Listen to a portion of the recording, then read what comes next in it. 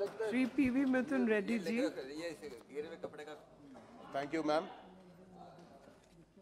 At the outset, I'd like to congratulate our Honorable Finance Minister for presenting this budget during this time of the pandemic when the world is going through difficult times.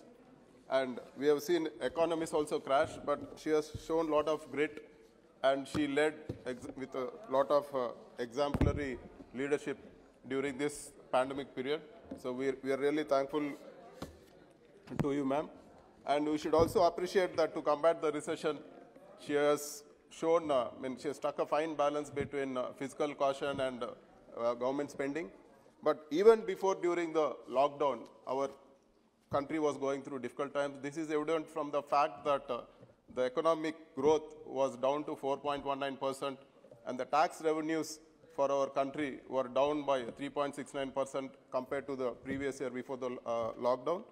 So it is, we request the central government, so states are also going through equally difficult times. In the true spirit of cooperative federalism, we request the government to help the states also, because it is it's effort of both the center and the state so to put the country back on track. So before I go to my observations in the budget, I would like to talk about the issues of my state.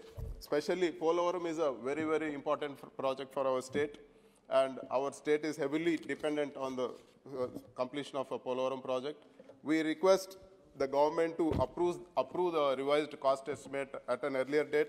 We are thankful for the commitment given by the Honorable Finance Minister and Water Resource Minister. They have given an oral commitment also. We are grateful to you, ma'am, for that. But anything without the cabinet approving it, it will not be fruitful. So it is, the Polavaram project is going on a very brisk phase right now, and Polavaram project is slated to be completed next year. So we request the government to act fast on this and approve the revised cost estimate. And coming to the other issue of medical colleges, so post bifurcation, we don't have tier 1 cities in Andhra Pradesh apart from Visakhapatnam. So not much private people are coming forward to set up super specialty hospitals. So our Chief Minister has come forward to construct 16 new medical colleges and super specialty hospitals. So we request the central government to help us out, because when there's no private people coming in, there's only option is a public sector investment in that.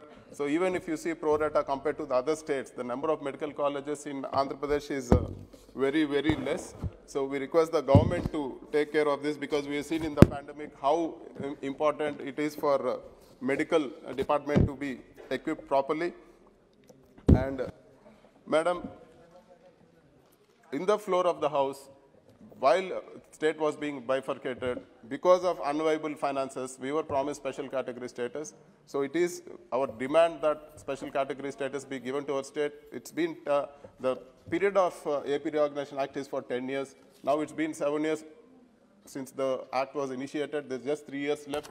We want the government to give us special category status. It is not that we are out of the thing we are asking. It was there in the NDA manifesto in 2014.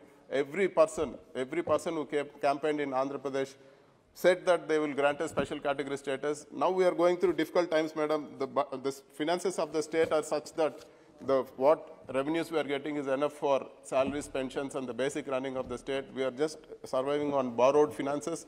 So we request the central government to help us grant special category status.